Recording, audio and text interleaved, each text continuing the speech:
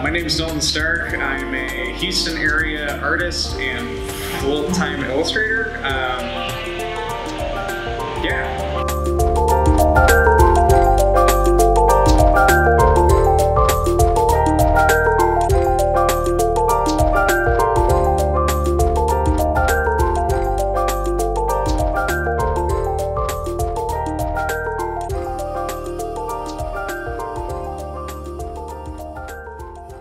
It depends on, like if I'm doing something it's more sculpted or more sketched out, like more of a clear direction of where I'm going. It generally starts off a lot more messy after I kind of do the research for whatever subject that I'm doing. It's a lot of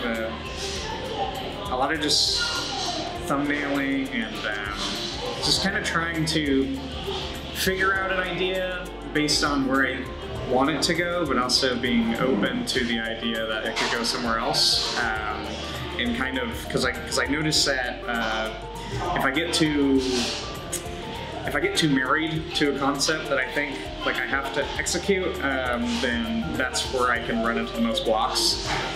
So I try to stay in an open mind space, especially like in the beginning concepting phases when I'm drawing characters or full illustrations or anything. But my actual material process, I work mostly traditionally right now. I do pretty much all my inking traditionally, but I'll do my colors either in Photoshop or Clip Studio Paint, or I really enjoy doing like Copic markers as well, or alcohol-based markers. So that's pretty much the main, I guess, if I'm doing a full illustration kind of thing. But I also really enjoy doodling, just like kind of doing freestyle pen and ink stuff. I feel like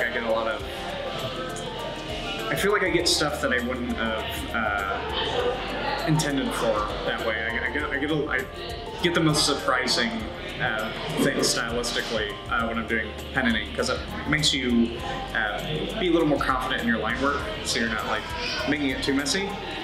But that's definitely a way of drawing I really enjoy. I was always really drawn to like really heavy compositions, like really busy, doodly, like kind of just like free flowy, like very sketchbook style stuff. Like I always think that some of my favorite artist sketchbooks are probably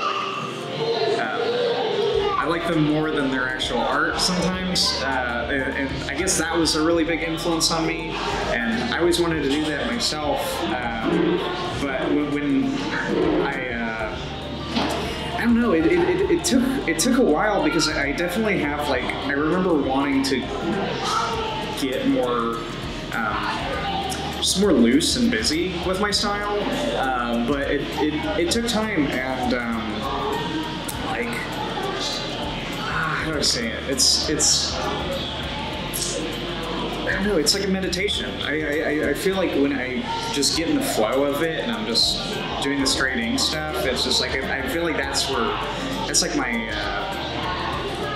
my zen place with my art. Like, it feels very like it's a way, it can be kind of rough at first, and you're kind of thinking like, oh, like what am I trying to draw, and like your the part of your brain that's like trying to be like analytical with it and put labels and everything, like kind of stands at the front. But I feel like if I just keep going with it, it just I don't know, it just kind of evolves. Like whenever I feel like I experience like a block in something, or something like I'm drawing it a million times and it just doesn't look right, it's because I have an idea of how it should be, and I'm not letting myself explore the other option. It's kind of like you know how you ever have like a fly like in your house or like your car window, and it keeps like hitting the window seal, and it's like keeps going in that one spot, and it's like trying to get out, you know?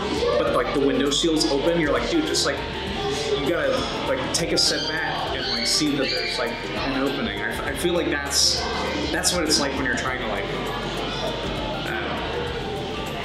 make a concept work. You know, it is really, I feel like with drawing, it is so much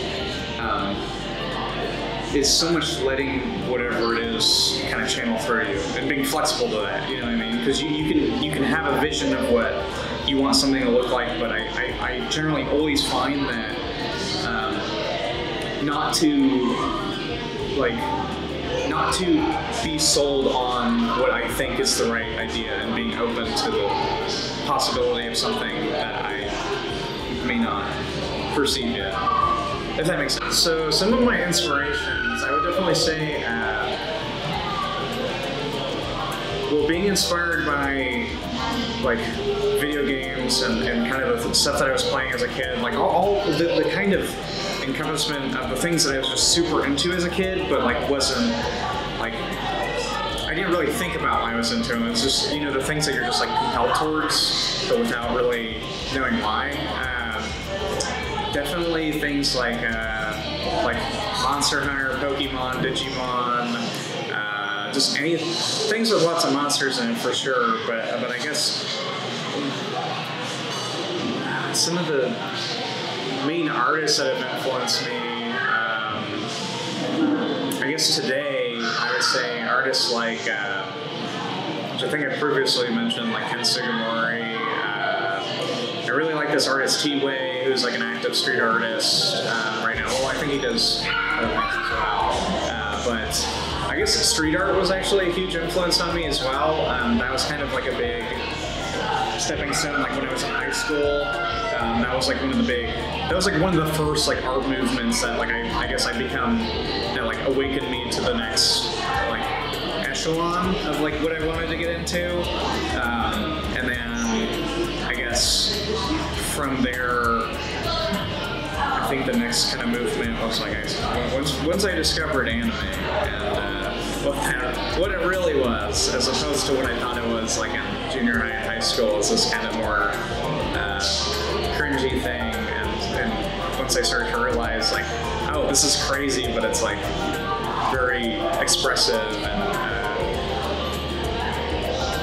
the characters are super weird, and I don't know. So I feel like that has been more current influence into what I'm doing today. My version of an Omnitopia would just be a place where there's, I guess, like artists that aren't afraid to create, you know, and having